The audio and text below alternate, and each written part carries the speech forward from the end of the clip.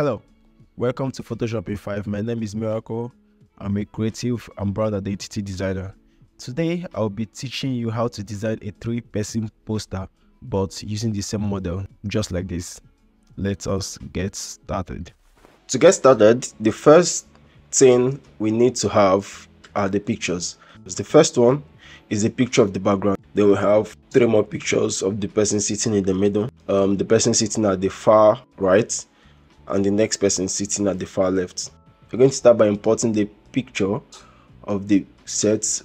When we are done, we'll import the other 3 pictures. Alright, so let's have this guy already seated. So what we are going to do is to find a way to infuse this second person and also infuse the third person. Alright, starting with the second person. What we need to do right now is to take this person out of the background.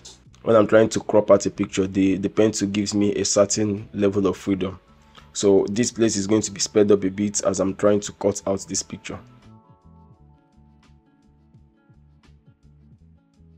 Now, to make this easy to blend with the other backgrounds, I'm not going to crop it all out a bit. I'm just going to do something like this around the couch and where he's sitting so that it's easy for me to blend it. Then you right click and you make selection. When all this is done, you're going to duplicate the image by holding Ctrl or Command and pressing J. Okay, so what we need to do is to find a way to blend this remaining part so that the image behind is revealed. So we can do this simply by using the mask tool.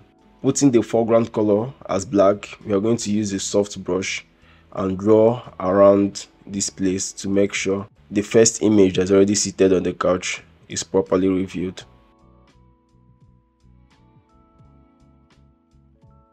So there we have it. The first image has been perfectly placed. And when we have the third picture here, we do the same thing again where we select out the picture itself. Now when cutting out this picture, the place I'm going to pay the most attention to is this area around the arm, because I feel like it will be overlapping with the right leg of the first character. So we can go around this area, and once we get to the hand, we can take our time. Alright, now that we have this, again right click and make a selection. So once you add a mask, then you have something like this. Now we have our 3 images infused together. So we just go to the crop tool and we are going to make it a 4:5 poster. Alright, so now that we have it, what I'm going to do now is I'm going to combine all the pictures together to create one particular image. So to do this, you're going to hold Ctrl or Command, then hold the Shift key, hold the Alternate key as well, and press A.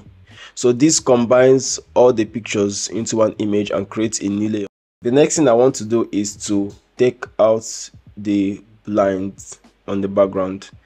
So to do that, we are going to go around the image and trace out the areas of the background that we need.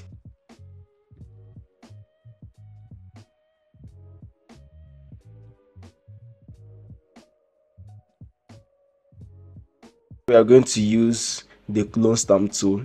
You can get that by just pressing S on the keyboard. So hold Alternate key on the area you want to copy and click to copy. Now you can go on the area you want to place it and just drag around till it's placed. That is pretty much everything that we need to do. So the next thing now is to add a little bit of text.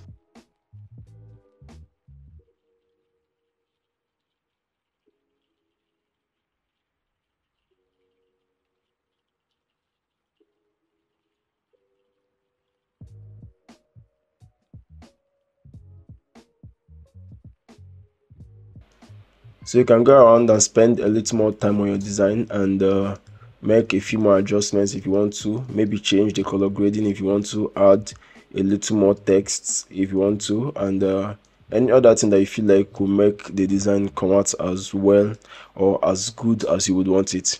And that's it for this tutorial. This is how I duplicate a person or combine separate images to create a poster like this.